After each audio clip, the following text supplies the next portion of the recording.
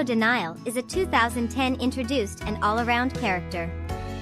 She is a mummy, though born human, and a student at Monster High. She's the captain of the Fear Squad, and most noticeably, the most powerful member.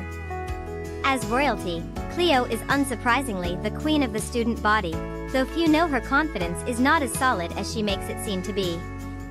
Cleo has a difficult relation with both her father, Ramses, who demands the best of and for her, and her older sister, Nephra, who cannot handle Cleo having any successes over her and as such regularly works to sabotage Cleo's efforts and undermine her self-esteem. Her mother, dead yet, is the only immediate kin she is on good terms with, but circumstances separated dead yet from the family for millennia.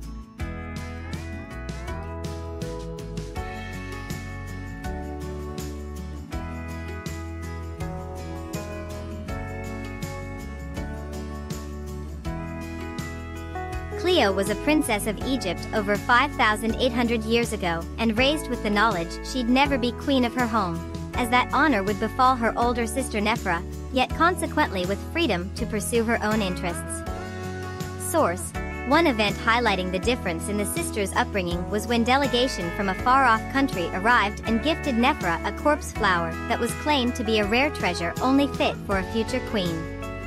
The flower became one of Nephra's most precious possessions, while Cleo instinctively developed acrimony for it.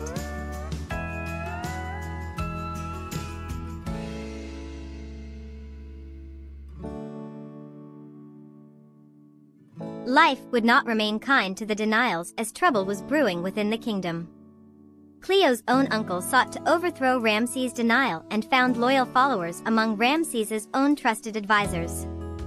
The day the traitors committed their coup d'état had been perfectly planned to remove the royal family before anyone knew what hit them. The chief advisor led Ramses and his daughters to underground quarters prepared to house them if they came under attack.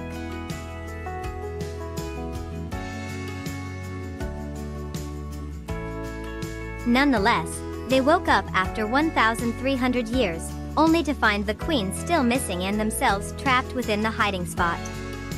As Ramses began to spend his days looking for an exit, Cleo pessimistically enjoyed the luxuries of their prison, but Nephra was hit badly by both the loss of her mother and her future and spent most of her time talking to her corpse flower that she'd taken with her.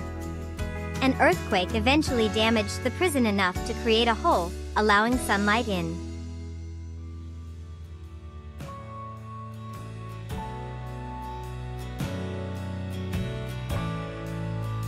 As the family rejoiced, the corpse flower awakened from her slumber and introduced herself as Amanita Nightshade. She explained what truly happened during the coup d'état, revealed that the family had been asleep for 1,300 years, and elaborated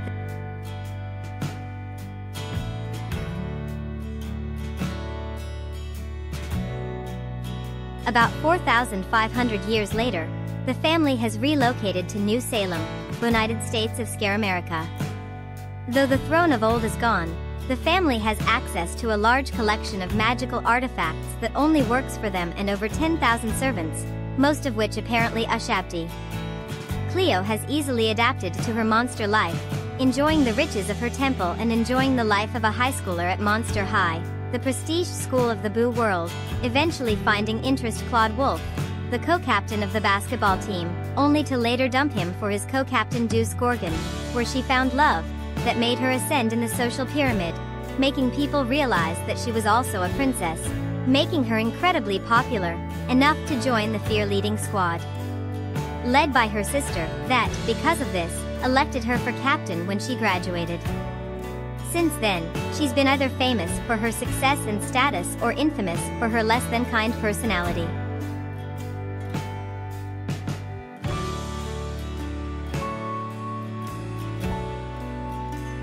Cleo is extremely royal, so she expects everyone to treat her like it.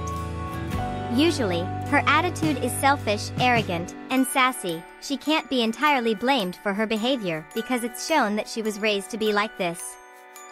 She is extremely competitive with other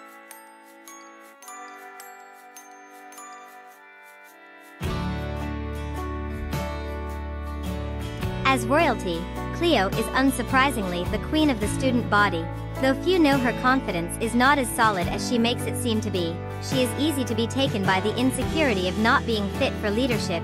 Had it not been for the support of her friends from the Fear Squad, the loyalty of her BFF Julia, and the comfort of her boyfriend Deuce's embrace, Cleo's crown would have been crushed a long time ago. Cleo is aware she is lucky to have found people around her that allow her to flourish, and while not always the most tactful, she is very protective of her crew.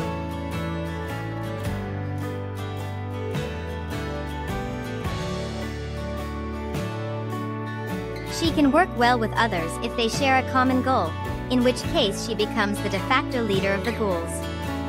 She's a highly effective organizer and a leader who will deviate between acting selfishly and selflessly, depending on her mood, which is easy to alter, as she is a tad tempered when fueled, and violent if upset. Additionally, she is stubborn and will only follow her rules if she feels like it, and she lacks when it comes to learning from her mistakes, making the same mistakes of dodging responsibility and attempting to control others. It doesn't help she has access to limited amounts of magic through her magical amulets.